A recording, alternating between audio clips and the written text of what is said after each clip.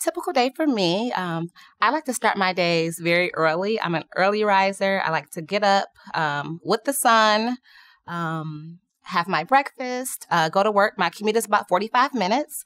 But on my commute is the time where I usually just kind of have time to myself to get focused for the day. Or I talk to my mom. That's our time where we, kind of share our stories about what's going on.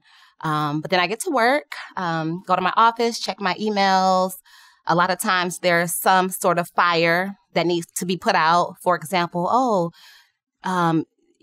we have this batch scheduled, but one of the raw materials is missing or one of the raw materials is discontinued. So we have to quickly figure out a plan to replace this raw material after we did all the testing already with the previous raw material.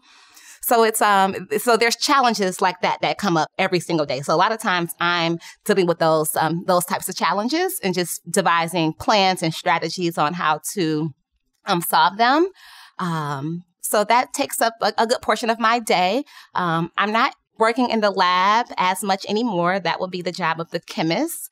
So they're really the ones having all the fun. Sometimes I do like to go in there just because I miss it. So, I put on my white coat and I put on my safety glasses and go in there and just check out what the chemists are doing. I kind of like to remain close to the work, close to the bench. Because sometimes, the managers get so far removed, they kind of forget how much the chemists have going on too. We're very involved in a lot of the, politics of everything. And we forget, the chemists are working really, really hard at whipping out all these batches.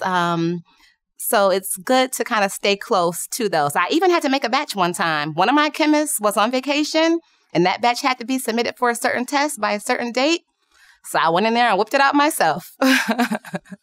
It was actually pretty fun. I do miss that sometimes. I like to work out. So I do yoga. Sometimes I go to the gym and do the treadmill, but that gets kind of boring. So mostly I stick to my yoga or I do a bar class. I like to switch it up and keep it interesting. Little fun fact about me, I used to be a gymnast and a cheerleader.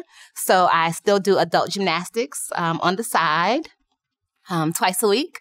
So I always look for fun ways just to keep me active and engaged. I cook pretty much every day. I do my meal prep on Sundays. Health and fitness is very, very important to me. Even though I work in the beauty industry, it's not okay if you just look good on the outside. You have to take care of your insides too. You have to take care of your body.